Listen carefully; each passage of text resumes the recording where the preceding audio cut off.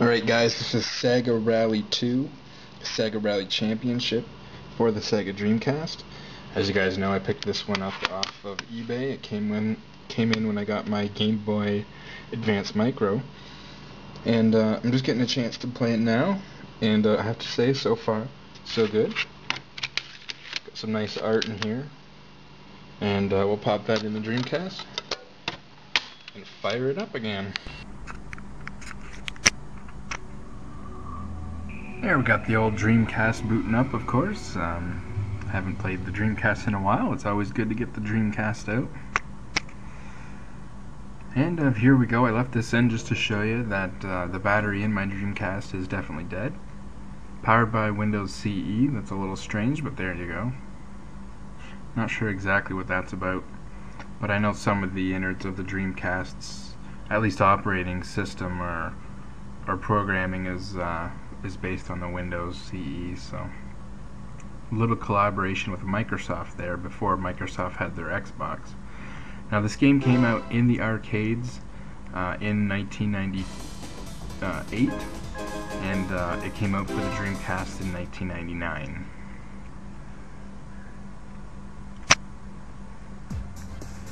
Just a quick look at the options. I'm not going to go into much, but you know, all the typical stuff. You can change kilometers per hour. And even though I'm Canadian, I usually leave games in miles per hour. As a gearhead, you're kind of just used to, you know, a car's performance, you know, being measured in miles per hour. Now there's an arcade mode and there's a 10-year championship mode, which was of course added just to the Dreamcast. It was not in the arcade. And from here you can go through the championship or just do a single track. Now there's a lot of cars in this game, which is a plus. You know, there's only a few cars in the first one, but here you got, you know, the Celica was in the first one. There's your Impreza WRX. You got your Lancer Evolution. The Lancia was in the first one. Both the Lancias were in the first one. But yeah, there's definitely some more cars. I was wondering where Ford was, and before you Americans laugh, you gotta remember that in Europe, Ford's a completely different ballgame. You know, they've had the turbocharged Cosworth rear-wheel drive Escorts. They had the all-wheel drive Escorts in Rally. 1998, I believe, was around the time that they switched to the Focus, and Colin McRae started driving for them. So Ford was serious business in, you know, WRC. They were competitive. And I did find out that the European version of this game does have Ford in it. And for some reason it's just our North American version here got no Ford in it, so kinda sucks.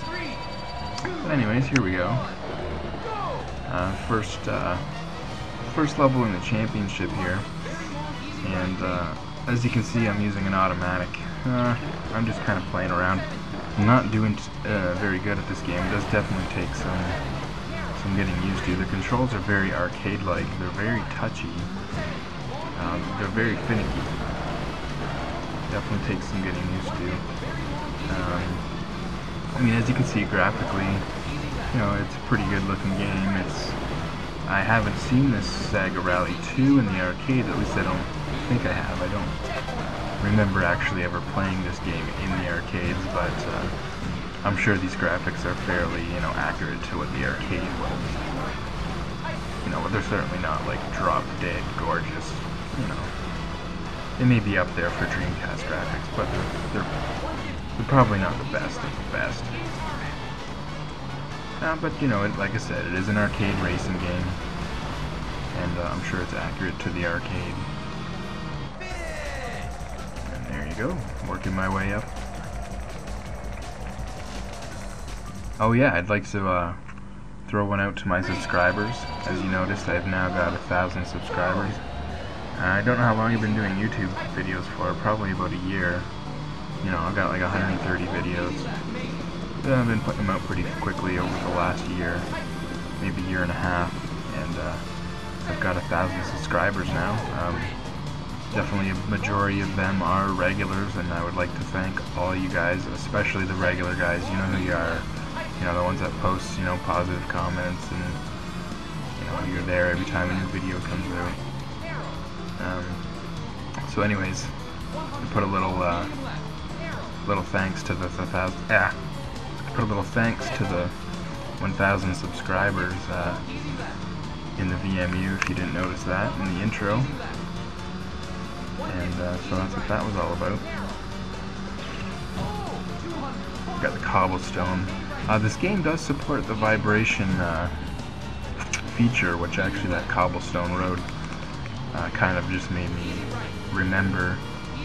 The game does support the vibration pack, or force pack. I can't remember what Sega called it for the Dreamcast, but there is the 2 controller slots in the controller for VMUs or memory cards, and they did come out with a vibration pack that you could put in the secondary controller slot. I unfortunately don't have the vibration pack, but the game does support vibration or force feedback.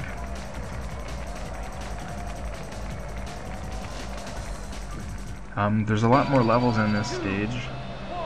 The desert, I believe that this is the desert here. This level's based on the original, the first arcade version and the Saturn version, which you've seen me do.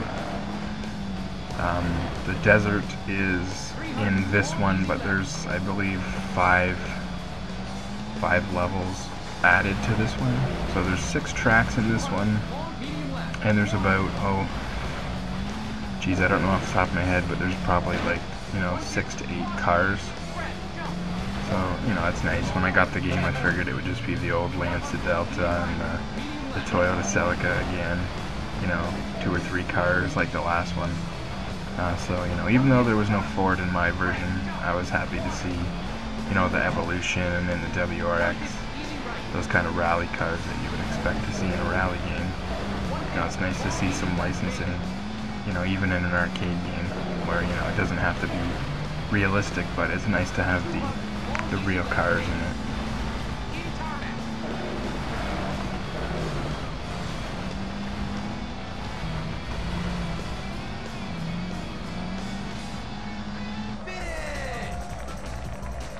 By default, the triggers are your gas and brake, and that works pretty good on the Dreamcast, as most of you should know. The Dreamcast triggers are analog triggers. They're not buttons, they're triggers. So that works out nice for the gas and the brake pedal. It's just always awkward shifting on Dreamcast games. I find a lot of games where your gas and your brake pedal are the triggers, then you're kind of using the face buttons to shift. So that's a little awkward. In this one, it's X and A to shift up and down. It takes a second to get used to, but it's not a big deal. And then, of course, you can use the D-pad or the analog stick to steer. Like I said, it's a little touchy. It definitely takes some getting used to. You know, I just got the game. This is really the first day that I've got to play it. You know, and so far I like the game. It's definitely a good arcade racing game, which is, you know, that's what you would expect from Sega. I mean, the original SEGA Rally was a good arcade racing game, and you know, therefore this SEGA Rally 2, it's a good arcade racer as well. And there we go, I am dead.